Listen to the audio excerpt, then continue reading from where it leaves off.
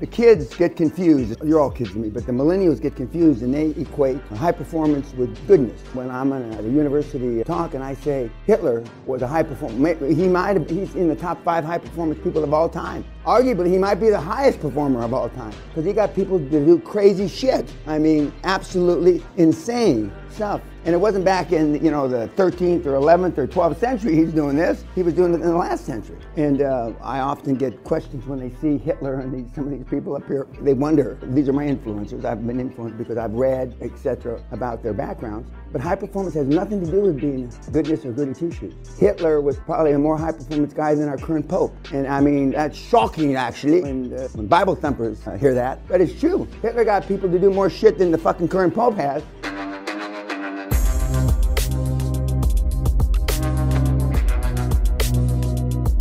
Lardass, come here. I'm talking to you. You with no tits. Nobody talks that way, do they? But you know they think that way, don't you? What President Trump got accused of, no red-blooded male that takes a piss out of a dick has not thought what he said. Or even said it. Pardon? Or even said it themselves. Yeah, well, most guys don't have any balls to talk that way. But I mean, not one, a priest, the Pope even thinks that shit. It's fucked up. I've been talking this, remember I told you, you've been nice to people all your lives, more or less, right? And what has it gotten you? Fuck all nothing, remember? I've been treating people like shit for, not since I'm 5, maybe, since I'm 10. So let's call it 64 years. And almost everybody loves me. Remember I said, don't buy me gifts? Got a gold coin in the mail last night from a guy that can't afford to give me a gold coin.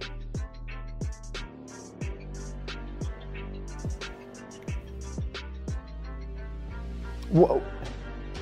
Why is it so hard to grasp the obvious? Did Cain kill Abel or Abel kill Cain? Who hit who? Okay, what the fuck did it get him? Adam and Eve, if you believe that. I can go on and on and on. Analogy after analogy, metaphor after metaphor, and yet the majority of the world still want to believe that shit, that love gets the job done. And we're going to talk about Steve in a few minutes, who is absolutely an alpha male, and he is a psycho. I told somebody, a Jewish buddy of mine, that I got a gift from a Jew, and he said, check it out. I didn't even tell him what it was. Check it out. It's probably a fake or whatever he gave you. So I'm going to have Kim take a picture of it, because I don't know how to take a picture with my phone. I'd have to turn my phone on. You got to turn the phone on to take a picture, right? Well, then I'm not taking any fucking picture, because the phones are always off. Remember, success leaves clues. So what are your takeaways from Steve when he was speaking at Oxford? Well, I think for whatever reason, he's, like you say, that trying to paint his legacy better. He didn't exactly say it how it was. He didn't say he was kicking people's asses and trying to throw them out windows. Which he was, but yeah. Except for myself, they all want to. It's like when you're president of the United States, you raise money for a presidential library, and you write your memoirs because you're going to write history to make sure that you get your point of view across, whether it's true or not.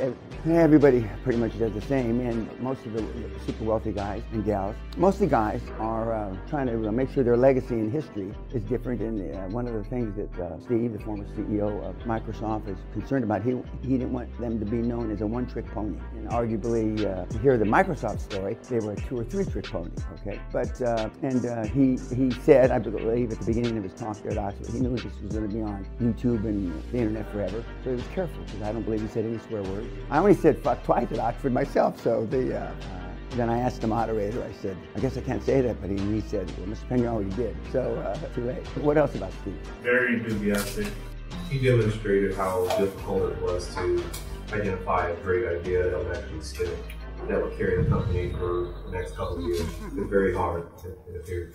It is hard, and as I've said all along for 3 days now, that it's hard to get to the top, but it's harder to stay on top. And the IBM that was the company, old Big Blue, from 34 years ago is not the IBM of today. Microsoft of 20, 15, 20, 25 years ago is not the Microsoft of today. Even Google is not the Google that it was 15 years ago, whatever it was. And it's extremely difficult. That's why companies like Ford are so exceptional. And they still have a Ford there. But the reason they have a Ford there is because when the Ford, the first guy, set it up, he set it up where there was voting stock and non-voting stock. And the Ford Foundation still controls the company, i.e. Clinton Ford is still the CEO, or at least he's chairman. I don't know if he's still CEO. But it's hard. What else about Steve? He has high self-esteem. Right? He has really high self-esteem. He really believes. Well, he wasn't a programmer, but he had a knack for hiring loads of people that were really qualified. When you get out there, remember I said the tough thing is to run the businesses once you buy it. Top line is king. Top line means sales, revenue. You can always find an accountant to fuck around and cut expenses. You can always find people, bean counters to do this, that, and the other thing. But people that drive top line, people that drive the revenue stream are magic. And those are the people. And I've been good all my life finding people that know how to drive the top line. Because I am a top line guy and I know what it takes. And it's just basic sales. All I've done is I've taken my sales skills from selling pots and pans and insurance over kitchen tables to selling governments. But Steve is a salesman, still is a salesman. It's hard for him and it's hard for people that are extroverts to keep their mouth shut, myself included. But 98% of the people are introverts.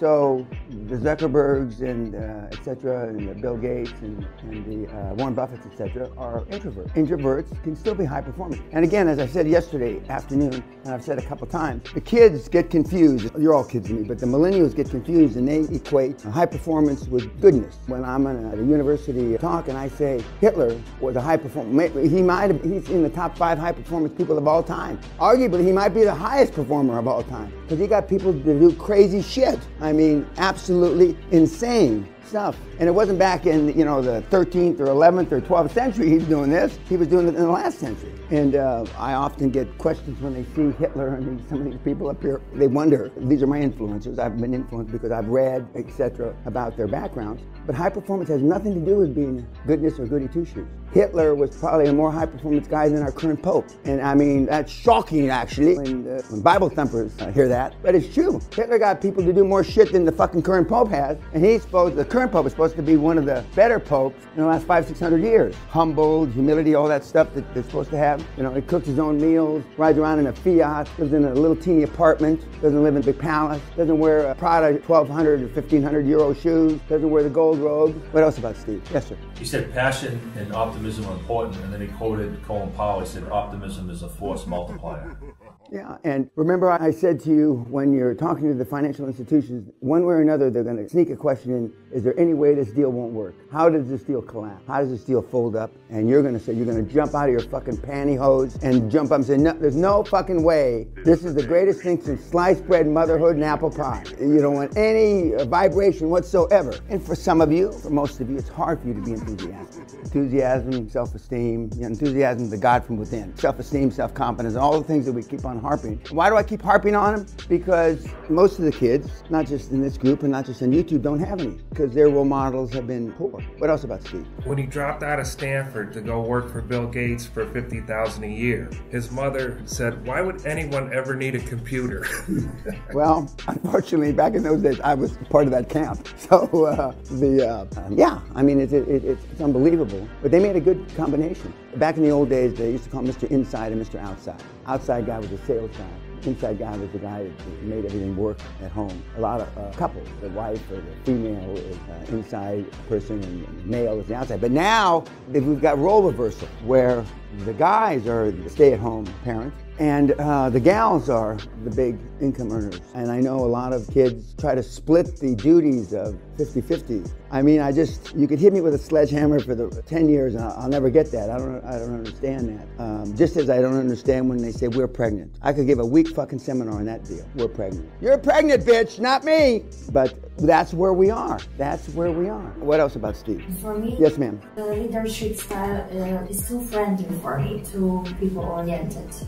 Leadership is, well, I mean, he has extraordinary leadership skills. But some of you believe wrongfully that the more gregarious, the more outspoken, the more outgoing person, you equate that with leadership. No, what it is it's equated to that person's personality. Leadership is me getting you to do what I want you to do when I fucking want you to do it. Not when you get up off your dead ass and want to do it. And the kids, the current crop of kids have a hard time understanding that because they want to be in a managerial role and they want the people that are subordinate. First of all, they don't even use words like this, subordinate anymore. Okay, subordinate means underneath, okay? They want the person or persons subordinate to them to come up with the ideas to get the task done on their own and them not have to invoke any force on them. Because when you invoke force, it's like there's no such thing as constructive criticism. It's criticism, and then that relationship is forever changed. In other words, then they're not going to like me or they're not going to respect me. And there was a study done about might be 10 years ago now,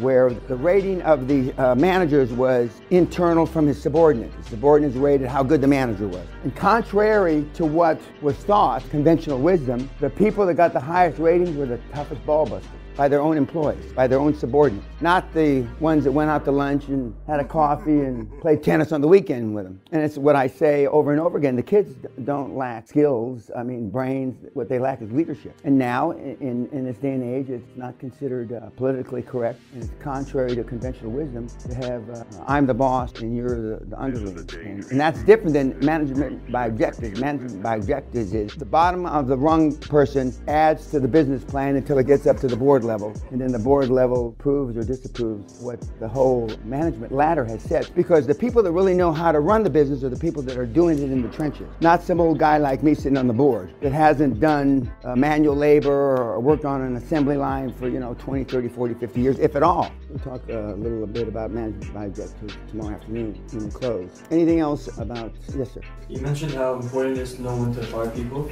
Remember, I said it yesterday or the day before, or maybe both. It's not the people you fire that'll hurt your business, the people you don't fire. It's the people you don't fire. And you gotta suck it up. And it should never be easy firing people. Never be easy. And they've got mortgages to pay and all that stuff. But high performance people, and I've been fired as a high performance people, and normally because my mouth's too big and I told everybody they were fucked up and there's a better way to do it. And they didn't want to hear that, and so they threw me out. But the high performance people don't have to be managed. We were talking about CFOs yesterday. You get a qualified, good CFO, you don't have to tell them what to do or her to do. They know what to do. You get, a CEO or a chief operating officer or a chief marketing officer, or they know what to do. You don't have to manage them. I said a couple days ago, I've never been told, did you do this, Dan? Did you remember this? Because I've always overperformed. And sometimes I've stuck my tentacles in the other guy's portfolio and I got in trouble, and that's why I got fired a couple times, because I was not only managing what I was supposed to manage, I can help you and you and you too, because, and they consider that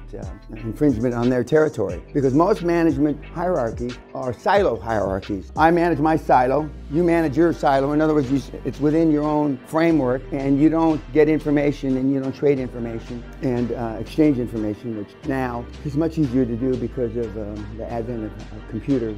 Although it takes longer to do deals with computers than it did without computers, because the kids, as I told you a couple days ago, are afraid to draw a line in the sand and say that this is the way we're going to do it. And even when they draw lines in the sand, like when Mr. Obama drew the line in the sand about Syria, then it changed his mind. Remember, I may be wrong, but I'm never in doubt. Not every person you're going to bring onto your dream team is going to work out. I think Josh put it best. He now understands that the dream teams, meaning the board of directors, and the advisors, the professional advisors, the accountants and the lawyers, are a dream team in transition, because the team that's going to do $500 million deals will not be the team that does $5 million deals. Anything else about Steve? You also saw, what was the other thing? Dong. Pardon? Dong.